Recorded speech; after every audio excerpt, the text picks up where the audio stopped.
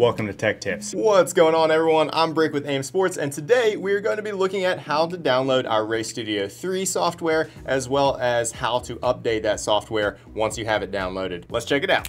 Starting from ground level here, we're going to go to our preferred web browser. Up here at the top, we're going to type aimsports.com.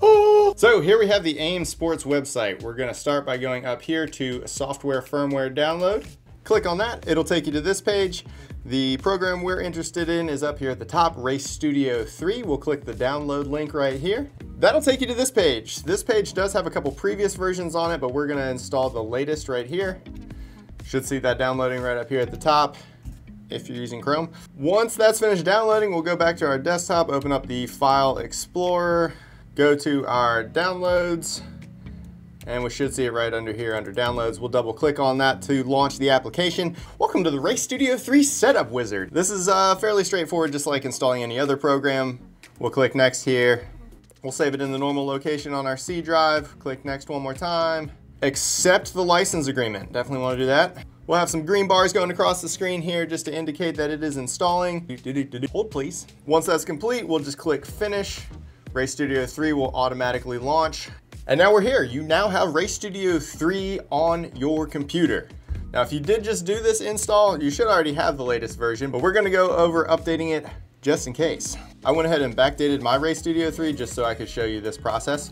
Now, what we're gonna do for the update is go up here to the web updates icon. Now, this icon does change shape depending on a couple things, but it's always in this location. If you hover over it, it'll say web updates.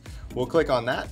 That'll take you to this page. This has the software up at the top and then all of our different firmware for all of our different devices. We don't need to worry about these today. So first of all, make sure you're connected to the internet when you're checking for updates. If you're not, this column right here, the on the web column, is not gonna be populated. There's just gonna be a bunch of dashes here. So the on the web column, think of that like the AiM cloud. That's the current version. That's the latest update that we have posted on our website. And then downloaded, that's actually the version that's on your PC. So we always wanna remember, if we're trying to make sure we have the most up-to-date version, we need to make sure that these two columns match. The software is also automatically checking for that, so that's why you'll get this little new icon right here if there is a newer version that you can download.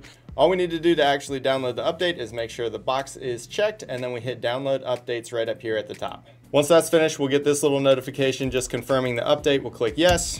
Now we just need to go through our install wizard again. It's gonna be the exact same steps as last time. Once we go through the install process again, we go back to web updates and we can see that these two numbers match. So we do have the latest version installed. That's all there is to it. Our software is up to date. That's all for today. If you guys have any topics that you want covered, let us know down here in the comments. Make sure you give that subscribe button a good hard look, maybe a little click. Follow us on Instagram at AiM Sports Data, and we will see you next time.